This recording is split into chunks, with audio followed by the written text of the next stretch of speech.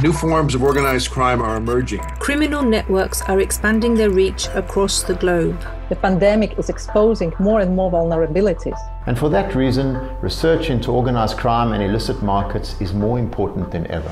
This is the first ever 24-hour online organized crime conference. We will have over 200 speakers from 45 different countries on 4 parallel streams. Our panelists will be talking about issues that affect us all across the world.